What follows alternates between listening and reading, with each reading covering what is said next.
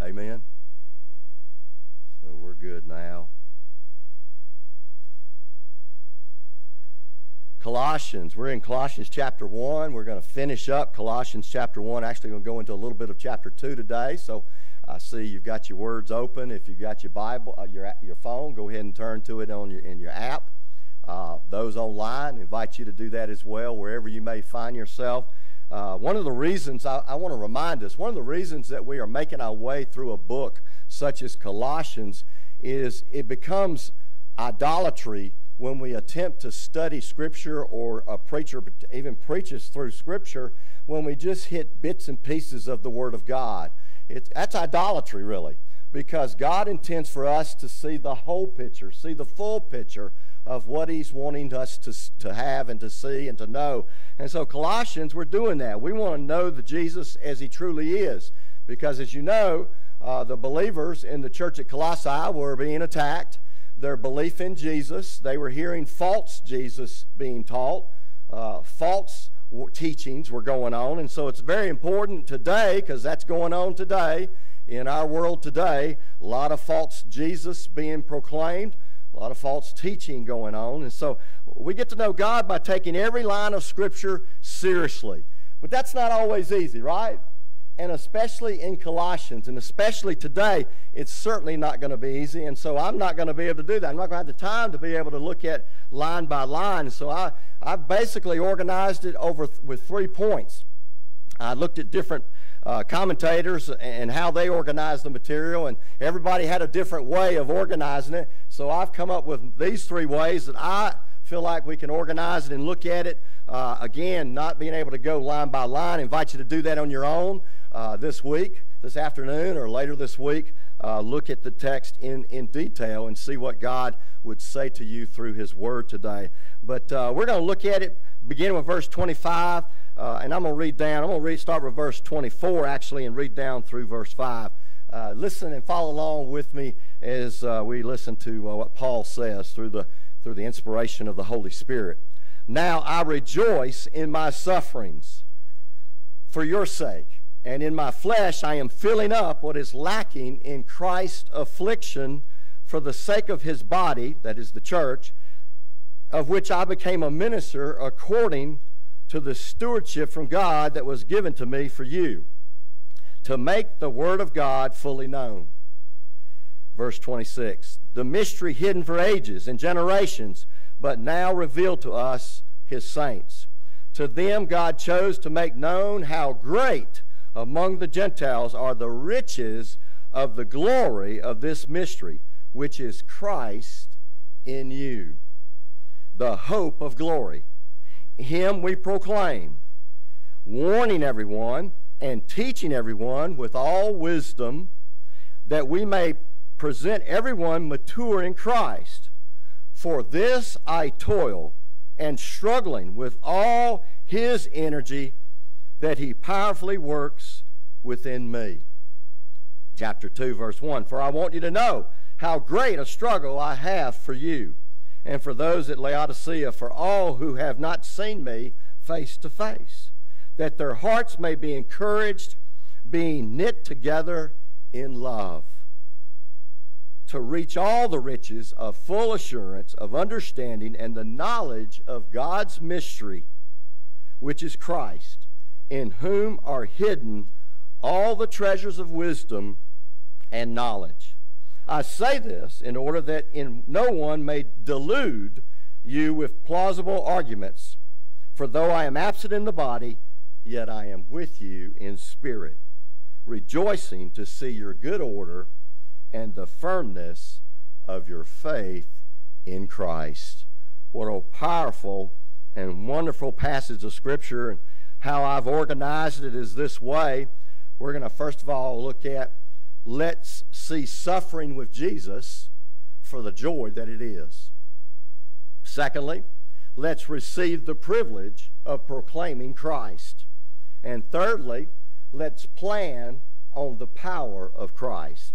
So let's look at verse 24. It starts off, let's see suffering with Jesus for the joy that it is. Look what he says in verse 24. Now I rejoice in my suffering for your sake, and in my flesh I am filling up what is lacking in Christ's afflictions for the sake of his body, which is the church. Now, what in the world is Paul talking about there? This verse is the key to the whole thing. We've got to get this, and I could talk a whole month, I wish I could, on this one verse. It is so loaded with what we need to understand, and so I'm going to try to condense it down for us today. But we got to look at what does it mean, but what does it not mean? Let's do that first. It does not mean Jesus did not suffer all that he needed to suffer so that we could be forgiven of our sins. It does not mean that. We know when Jesus hung on the cross, what were the last words he said? It is finished. What's finished? The suffering required as a payment for bearing the sins of the world, of the entire world. Amen? It was complete when he spoke those words on the cross through his blood. So you got to understand, it really gets this text, you got to understand how connected Christians are to Jesus. If you're a Christian today, you're connected to Jesus, but you got to really get that. You got to kind of have that going in your mind if you're going to understand what Paul is talking about here. It's not just that I feel Jesus, that he loves me, he has strong, loving feelings for me. Yes, he does, through the Holy Spirit. But what we need to realize is that Jesus, not we, but Jesus has actually united himself with us. He's united himself with us. It's kind of like Jesus and you have a central nervous system. Amen? You share a central nervous system. But what's this phrase, I am filling up what is lacking? What in the world is Paul saying there? He's saying that he is in his own body, hear me now, he's saying to the believers in this church, in his body, he actually is the personal representation of how Jesus feels about them. That's what he's saying. And that he has experienced sufferings, and when he suffers, Jesus suffers with him. And that's what I want you to get out of this first verse, that Jesus suffers with you when you suffer. And so there's some suffering that has still got to take place for the church, is what Paul is pointing out here. There's still some suffering left for you and I, for the church to experience, for it to take place before Jesus does return. Amen? So he's left some sufferings for us. It's not just about Paul here. The gospel gets from heart to heart. How does the gospel go from heart to heart? How did the gospel go from your heart to maybe your spouse's heart, or maybe a family member's heart, or a friend's heart? And how did it go from heart to heart? Simple. It goes through acts of dying love. Paul experienced that. Jesus also did. It showed that in his life. Paul certainly understood that, and Colossian believers, that's how they got it. That's how you got it in your heart. Here's what Paul is saying. Somebody filled up what was lacking in the area of affliction with your life. Someone. That's right. In other words, somebody suffered for you in the same way that Jesus would suffer for you if he was walking on this earth. Now, you would never say that about yourself. You would never say that. But the Bible says that. If Jesus was here walking with us right now, he would do the very things that the Apostle Paul did. And that's what you should be doing as well, is the point that he's making. That's exactly what you are to be doing, we are to be doing. Not just suffering for Jesus, but actually suffering with Jesus when we do the work of Jesus. Let me say that again. Not just suffering for Jesus, but suffering with Jesus. Are you hearing what God's saying here? That you're suffering with Jesus when you do the work of Jesus in the world. Literally, the translation there, you see flesh, and then you got body. Literally, it's my flesh for his body in the Greek. Your body, and what Paul is saying there is your body, hear me now, is an instrument of the love of God in this world. Did you know that? That's right. Your body is an instrument of God's love in the world. Now, the relevance for you and I today in Paul's day, he was helping them to realize that the body, their body, and the suffering that they were experiencing and he had experienced was actually united with Jesus. Jesus' suffering, affliction that Jesus had gone through. And so we need to understand in relevance today, the way I thought of how to put it is, why do you have a body? Why do I have a body? It's not for sexual fulfillment. Hear me. We have a body, the Bible teaches. It's a fulfillment. What Paul is saying, your body is a fulfillment of the sufferings of Jesus Christ to a lost and dying world. That's what your body's all about. Did you know that? That's right. It is a fulfillment of the sufferings of Christ for a lost and dying world. You mean, Brother Dave, that my body I can use for the glory of King Jesus, the risen King above? Absolutely. That's the reason God gave you your body. That's what Paul's pointing out to the believers, to us. That's the reason he gave you your body. When we can't understand this, Paul's saying, I've got joy in suffering in his body unless we understand the magnitude of Jesus. Amen? Unless we understand the magnitude, the bigness of Jesus Christ. See, we answered the call to Jesus at whatever the cost. And can I tell you, it will cost. The call to Jesus will cost, right? We know that. Those of us who have responded to that call. And to be willing to suffer at the least, to endure hardship, some hardship for the sake of the church. That's what Paul is saying there. And so let's see suffering with Jesus for the joy that it is. And let's have joy in our suffering. That's what God wants us to see out of that first verse. But let's look at verses 25 through 28. And the second thing I want to highlight for us, let's receive the privilege of proclaiming Christ. Let's receive the privilege of proclaiming Christ. Look at verse 25. Look what it says. Verse 25 says, of which I became a minister according to the stewardship from God that was given to me for you, to make the word of God fully known. The mystery hidden for ages and generations, but now revealed to his saints. Verse 27, to them God chose to make known how great among the Gentiles, in other words, not Jesus just for the Jews. Do you catch what Paul's saying? It's for you. I don't believe we have anyone of the Jewish race with us today, but we're all Gentiles. And so aren't you glad? Aren't you glad the mystery of Christ, the mystery of the gospel, has been revealed, disclosed to us, Gentiles, the riches of his glory, this mystery, which is Christ in you, the hope of glory. Now notice down in the next verse, in him we what? We proclaim. There it is. It's a privilege that you and I have to proclaim him. In him we proclaim, warning everyone and teaching everyone with all wisdom, that we may what? Present everyone mature in Christ. For this I toil, struggling with all his energy that he powerfully works within me. Did you notice 3 times the word everyone? Did you catch that? Key word, everyone. We can never settle as a church to be a church that's not for everyone. Amen? We should never settle to be a church that's not for everyone. We exist, Paul is saying, to proclaim Jesus. And you may have not been called to be a minister of the church or be on the staff of the church, but hear me today, if you're a Christian, you are carrying the knowledge, the only knowledge that will save a soul. Wow. Think about that. You are carrying, if you're a Christian, the only knowledge that can save souls. Amen?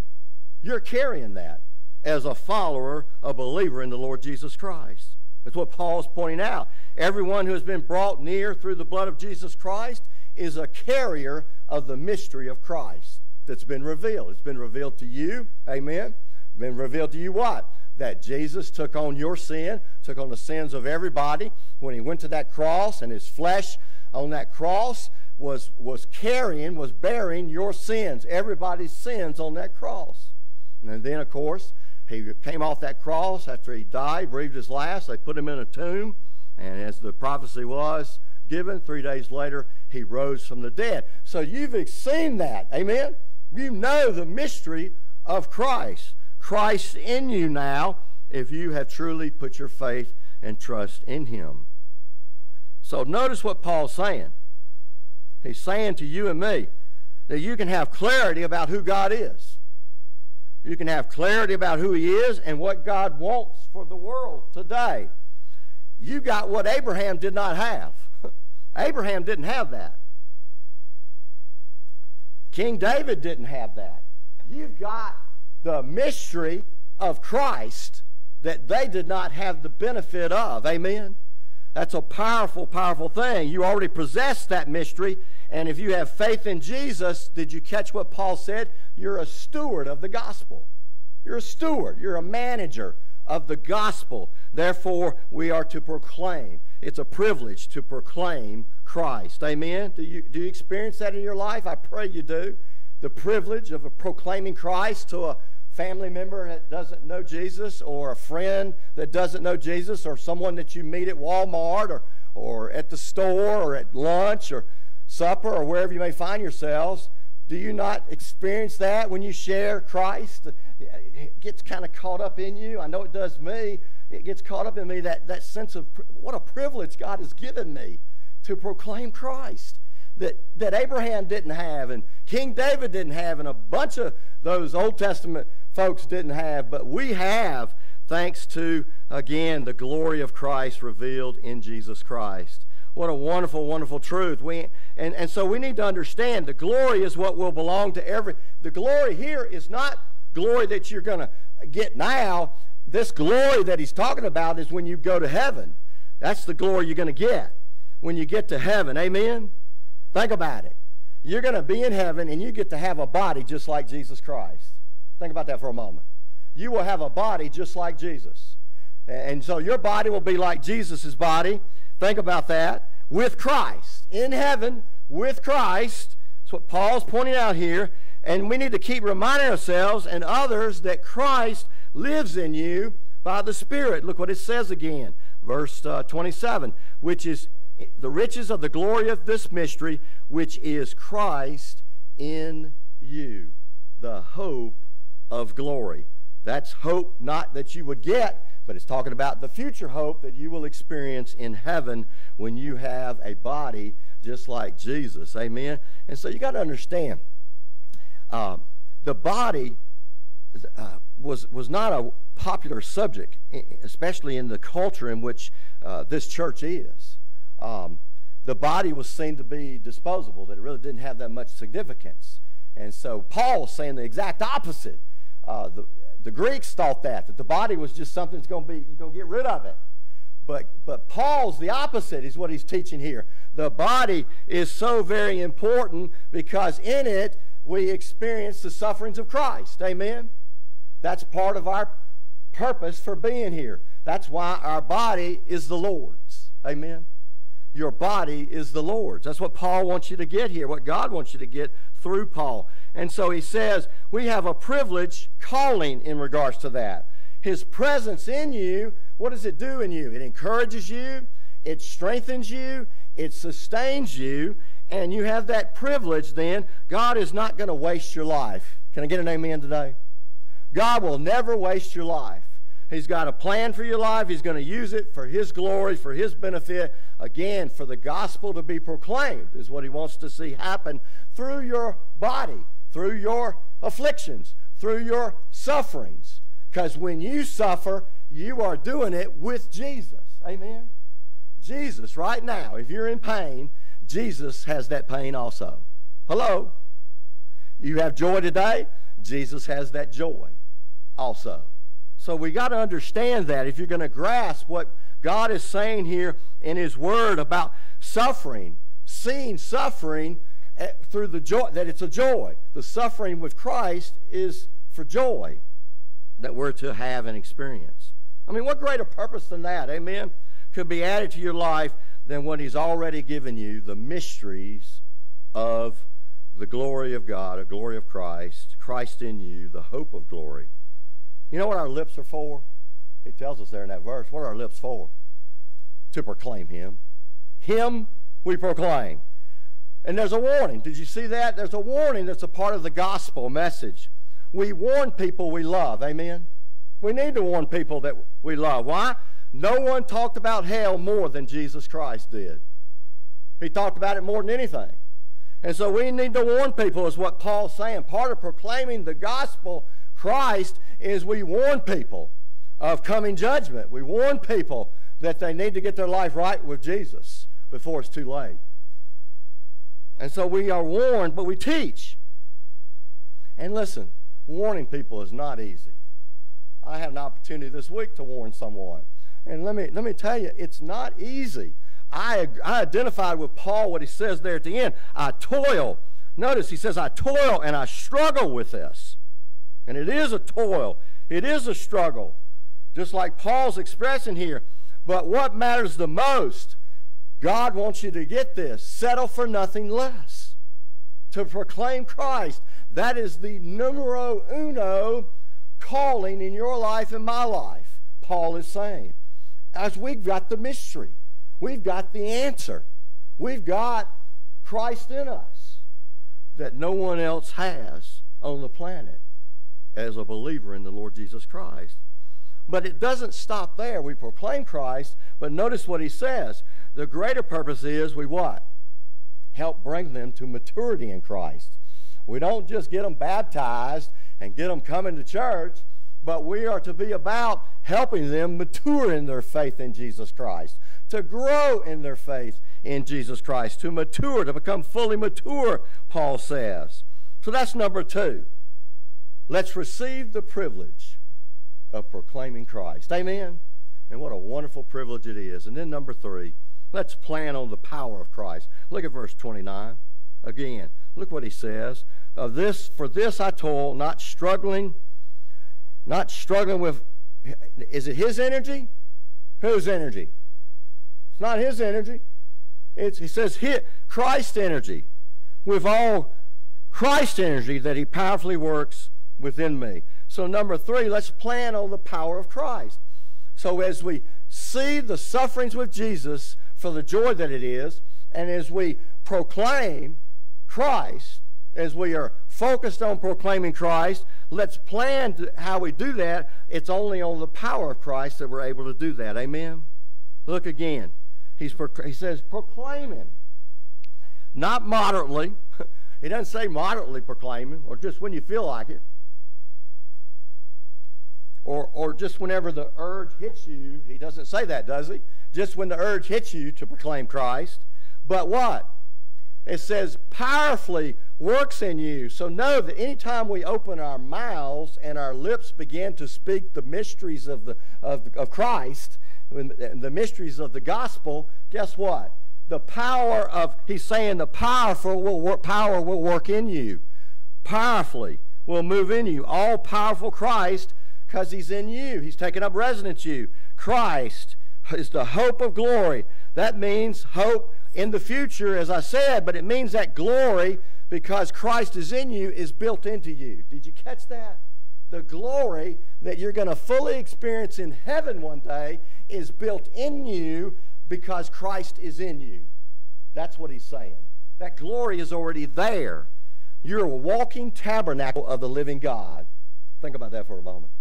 You are a walking tabernacle of the living God. So much so that when you do his work, he adds strength. Every time you do the work of Christ, he adds strength. Isn't that amazing? That is so amazing. So let me stop and ask you a question at this point. What would happen if you just stopped saying no to Jesus and started saying yes to everything he sends your way? What would happen? You'd be amazed. You would be amazed. That's what would happen. And you would see God use you in incredible ways when you begin to start saying yes to everything that he sends your way when it comes to proclaiming Christ, when it comes to seeing all your sufferings for the joy that it is, as Paul said in his life. Do you understand why Paul said that? Paul Remember what Paul was doing before he met Jesus on the Damascus Road? You remember what he's doing? What was he doing? Man, he was killing Christians. He was persecuting Christians. But then he met Jesus, and what did Jesus say to him? Paul, why do you persecute me? How could Jesus say that to him? How was Paul persecuting him? Because Paul was persecuting the church. And the church and Jesus are one. Amen? And so when Paul persecuted the church, he was also persecuting Jesus Christ. Amen? That's what Paul understood, and that's why he's saying what he's saying here about see the sufferings with Jesus that you are going through for the joy that they are. That's a joy to go through the sufferings, right? That Jesus also experienced to a certain degree, or to a great degree, actually. And so let's plan on the power of Christ. You know, the only way, it looks like, and I know some in this church, it looks like you are prioritizing that in your life. You know, I know Jim does, and I know a few others do. But it's not just reserved for Jim or reserved for ministers or me or staff members, Reggie. It's not just reserved for us to prioritize proclaiming the gospel, is it? No. The cost of, and I've seen it, cost to your bodies. Proclaiming Christ is going to bring cost to your bodies. When you get weary and tired, and yet God brings someone into your path, and you've had a long day of work, maybe it's a coworker at your job, and you've had a long day of work, you've dealt with problem after problem after problem, and all of a sudden God gives you an opportunity with that coworker to proclaim Christ with them, and you're like, oh, I don't feel like it. I'm tired. I don't want to do that. Do you understand what Paul is pointing out here? It's going to cost your body to do it. You're tired, you're weary from the long day, but it's going to cost you to walk in the sufferings of Christ, amen, with the gospel, proclaiming the gospel message. Don't you know how to compliment? You know, have you ever complimented someone for their proclaiming Christ to someone? That person's real. I tell people that I see in this church, when I see them proclaiming Christ, I say, you're real. With your body, I know that you're putting in long hours, and yet you're still out there sharing the gospel. You know, you're talking to your neighbor after you've had a long day, and your neighbor happens to step out in the yard, and you're taking time out to talk with them, to proclaim Jesus with them. Do you see what Paul's saying? Wow. And I see it. I mean, what better way to serve the Lord with the costs, the personal costs that are going to come when it comes to proclaiming the gospel of Christ. And the only way to explain how the church is still on the planet, listen to me, the only way that I can explain why the church is still on the planet today is that Jesus Christ is able to add his powerful energy to a weak and frail person such as I and such as you. Amen? That's the only way. Why the church is still here. Because Jesus is able to add his power to a weak vessel, frail vessel. All we got to do is what? Trust him. We just got to trust him. We do toil with the energy that Jesus provides, is what Paul says. So here's my next question. What if you planned your future undertakings for Christ, not based on the strength that you have right now, but based on what Jesus was able to supply energy-wise to you? What would be like? What would that be like? What would happen? Wow. So let's plan on the power of Christ. So what's the takeaway from this passage? For us as a church, number one, we are creating the church of the future. 5 minutes from now, we're building the church that we're going to be a part of and others are going to be a part of 5 minutes from now. And so those of you who are parents, you know this. When you give birth to a child, when the woman gives birth to a child, the work has just begun, right? You toil. It doesn't stop at birth, but you continue, right, Mom, Dad? You continue to what? To raise them up. You continue to nurture them, to mature them. Same thing is true of the church. That's what Paul is saying. Paul would not be satisfied with a church full of people that were just being born again. He wouldn't be satisfied with that. He's going to be satisfied, and we should be satisfied with a church full of people born again in Christ, but reaching full maturity in Jesus Christ. Amen? Full maturity. So where are you with that today? You know, God sees where you're at. Where would he put you on the scale? 1 to 5. 1 being non-existent, you're not maturing at all, you're kind of stagnant. 5 being, man, you're knocking a home run, you're knocking a grand slam, maturing in Christ. Where are you with that? That's what God wants to see happen.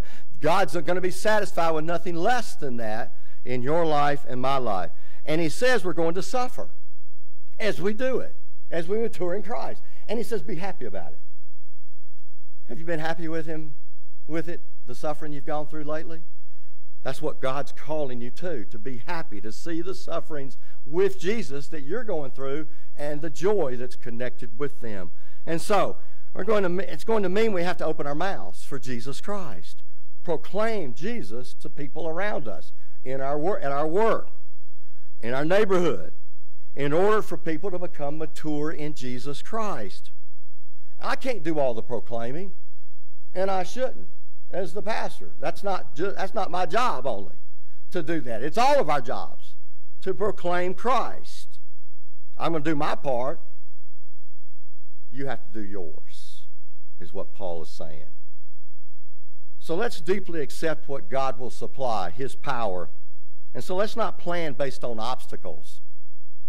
Oh, I don't know what to say, or I'm afraid they're going to get mad at me. That's an obstacle that the devil wants you to have there to keep you from proclaiming Christ. Let's not let the obstacles get in the way, amen. Let's plan on the power of Christ. The strength that I have right now is not enough. The strength that Christ is going to give me is enough, is sufficient. Sometimes I wonder about this. Charles Spurgeon is one of my favorite theologians to study and to read, and even I quote him often. You know, he died at age 57. And if he had to do it all over again, he was a big man. He was overweight. He was a big man. He ate things he shouldn't have eaten. If he had to do it all over again, would he not, and he smoked cigars, would he not smoke cigars and exercise? I don't know that he would. He led a lot of people to Jesus Christ. And I'm not telling you today how to care for your body, but here's what I'm saying. You're not on this planet to see how long your body can live. You are on this planet to lay your body down in service of Jesus. To lay your body down. Look what he says down there. To lay your body down in service with Jesus. To sacrifice your self-interest, your self-desires, your self-absorption, your selfishness. That all about being a true follower of Jesus Christ is you deny yourself. What did Jesus say? If you're really going to be my follower, he said what? To the guys. Take up my cross. That's the suffering part. And follow me. And so Paul is emphasizing that as well in a different way, that our body is God's. It's the Lord. So let's give it to him.